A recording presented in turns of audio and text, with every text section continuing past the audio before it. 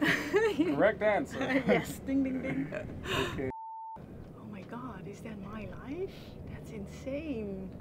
It's like big highs and big lows, I guess. But that's how I like it. Yeah, exactly.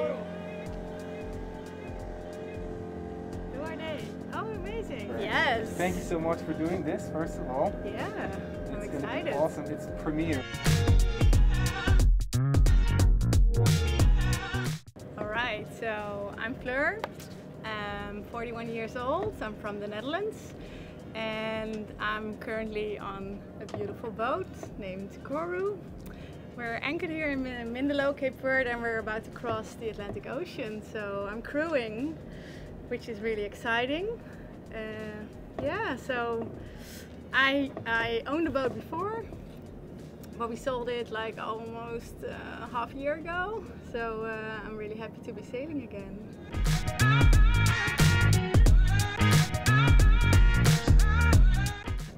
It wasn't really a dream of me to cross the Atlantic.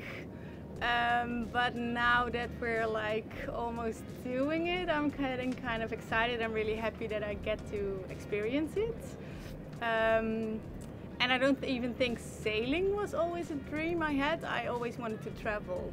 So traveling was like a big thing. I always knew I was gonna leave my home country, explore the world, see more things. And sailing, yeah, is a really good way to do it. So yeah.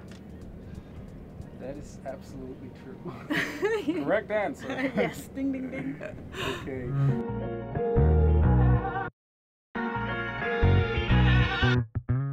So I was born in the 80s, 1980, in a lovely family. I grew up, had a nice childhood, went to school, did my best, went to university, did my best, went into this career path. I just was on the normal track, you could say, like the normal life that a lot of people I think have and live, and I liked it. Like I had a lot of friends. I lived in Rotterdam during my studies and really enjoyed my life there. I started my own company in 2011. I worked a lot for the government, and I really felt that governments should innovate more, be more creative. So I got into that, started my own company, which was amazing. Did that for a lot of years, and I would say I was like pretty ambitious and career driven and educated. So yeah, that was kind of my status quo, I guess, like before all the traveling and before the rest of the life started.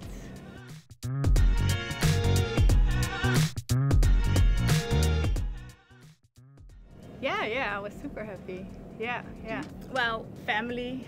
I miss my family, I miss my friends there, but I also realized that I kind of was ready for something new.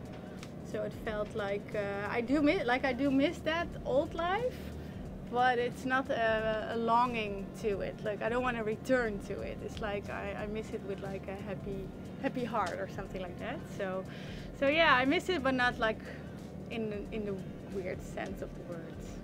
Yeah, it was time to move on.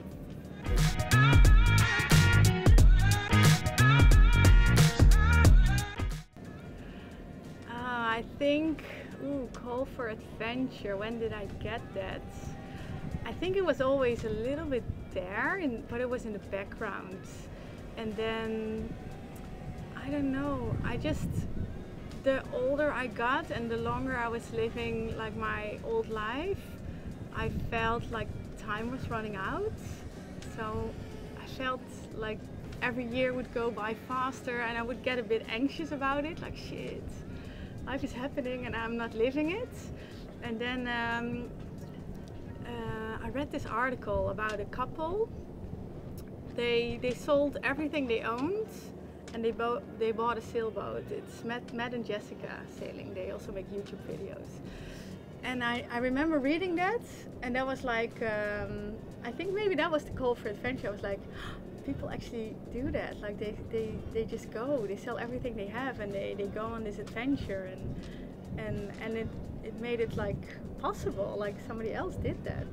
So that was when I started reading like sailing books and investigating more into these YouTube channels with other young people doing this, and that sparked the adventure for me. So yeah, that was it. That was the moment.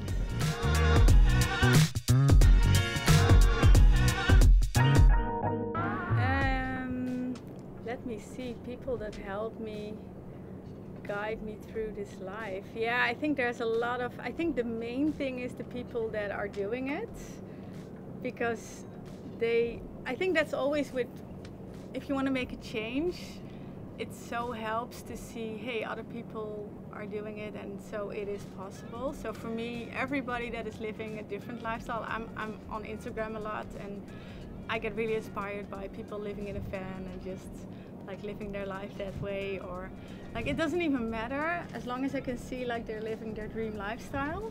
That's really inspiring for me, and that's also why I share a little bit about my journey, because I hope it helps others to get into that action mode.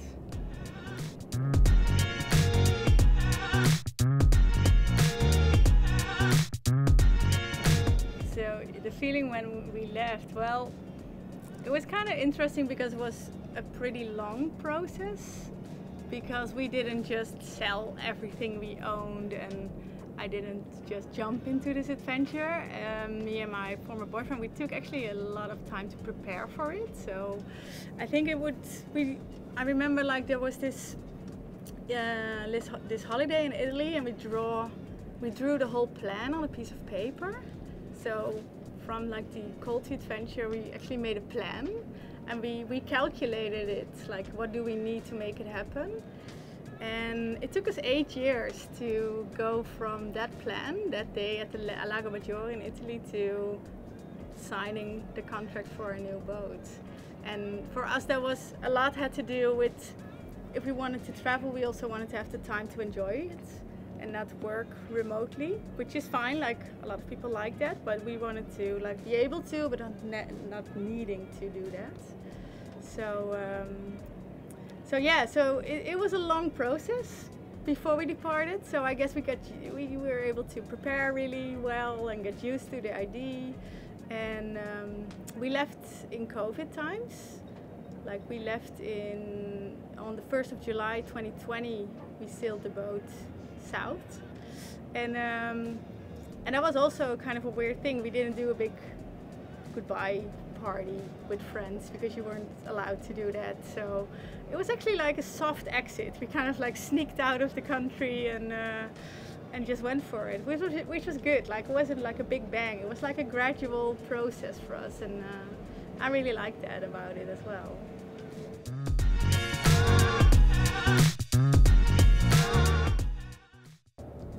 Yeah, getting the keys to our new boat was super. I thought it was like surreal.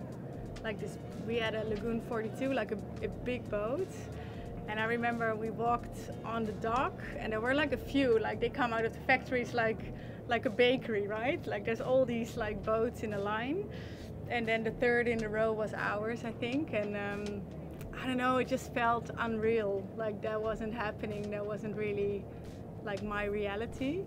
And I also remember like weird things, like the key to the boat was super tiny, like was a tiny key, and I was like, this is the key, like this tiny little, it looked like a bike key or something. So that was really funny. I think like it felt more real when we put on the name, like when we were able to like put the sticker of the name on the boat, and I don't know, just the first sail, like all these first dinner on the boat, first time at anchor, like I still remember those things so well. And it kind of, yeah, started to drip in, but I had that feeling for I think a year that it was kind of not really my life. I would go through my Instagram feed and see like photos I took, and I would be like, oh my god, is that my life? That's insane. I wouldn't like, I knew it was true, but I couldn't really like believe that it was true. It was, yeah, really a cool feeling, yeah.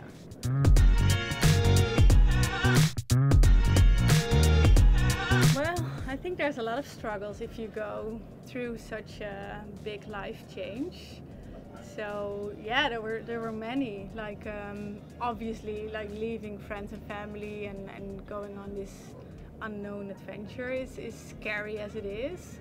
But I had my company in the Netherlands, and I loved working for it. So I had to say goodbye to that. And it was I wanted to, but it was also like difficult to do it, like to let that go.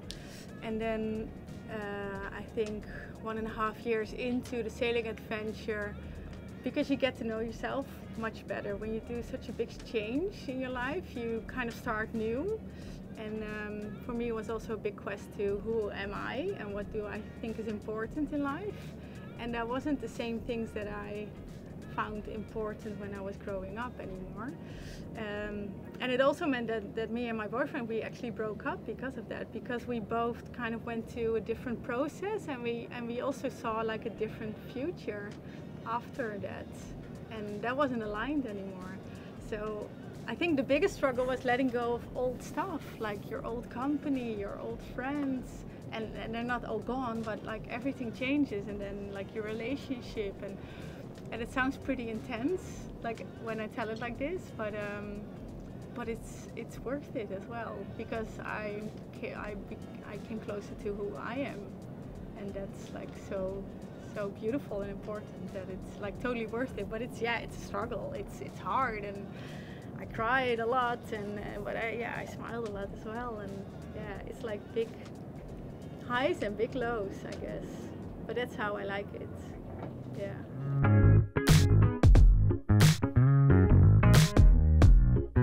Yeah, I think everybody goes through struggles, but I think the ones you encounter, they probably say something about who you are as well. Like I am pretty loyal, and I'm really bad at ending stuff. So like, yeah, I don't know. I learned from this that it's like good to sometimes let go and like close the door, so something else, like you open a new door, and I never did that. Like I kept all my doors like open, right? And that's not an option. Like you have to choose and say no to things as well, and have the gut to do that, I guess. That was something I wasn't so good in, and that's something I definitely learned. Yeah.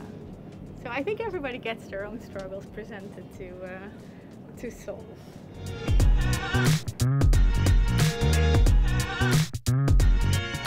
Such a good question. Yeah. Did I ever? Let me think about it first. Did I ever question my decision? No, I don't think I ever did, actually. That's kind of weird though, but I don't think I did. Like, there were like hard moments and setbacks, but I always felt like I was going in the right direction in the long term.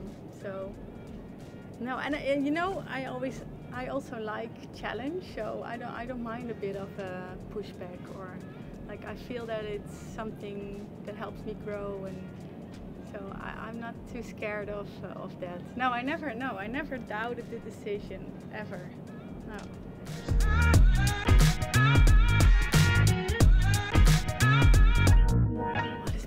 What do I gain from this all, right? Well, you know, I'm still thinking about that a lot though, because I kind of expected that I would miss work a lot, because I like to work and I was this ambitious like girl, and I actually don't, so it kind of puzzled me as well. And I know a lot of people around me were like, oh, okay, we didn't expect you to like this sailing lifestyle that much. But you know, I think it's like you have to rebuild your whole value system, kind of. Like I grew up in a time where you had to, especially as a girl, like the mantra was to be prepared and to be self-sufficient, and I am, like I'm really, I do that, but there's more than only work or job. Like there's more ways to add value to your own life and to the lives of others. So I think maybe that's the biggest gain I get from that, to see that there's a different way of doing stuff, and it's as valuable and probably even more valuable in the end.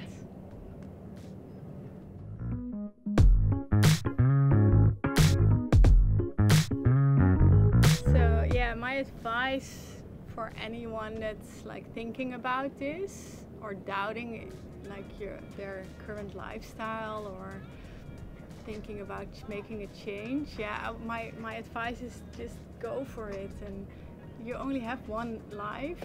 It's so short, like super short, and it's such a waste if you're like stuck in an office in a job you don't like.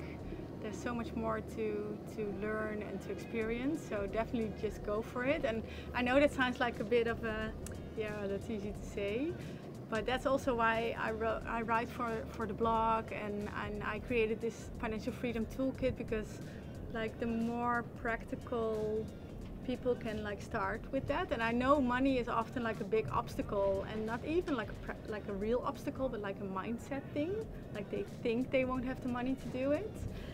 So yeah, I hope that I can help others also with that, to not only show that you can do it, but also to give them a little bit of the tools and tips to practically be able to make those changes. So I hope I can bring that back. That's like my goal now, is to help other people to do that as well.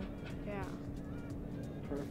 Perfect hero's journey ending. Yay! Now you can do some shameless self-promotion. Oh, nice. So I have a blog. It's called From Penny to Many, from pennytomany.com, and it's all about how to achieve financial freedom.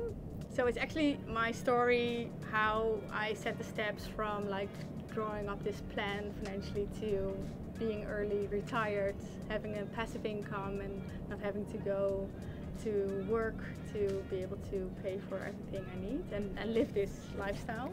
So, well, if you're interested in that, I also made a toolkit. So that's more practical with templates, and you go through your whole financial situation and are able to design your own journey towards financial freedom. So that's all available on the website. A lot of it is free, and the toolkit is pay what you want. So yeah, just here to inspire. Cool. Yeah. Thank you so much. You're very welcome. That Thank is you. Awesome.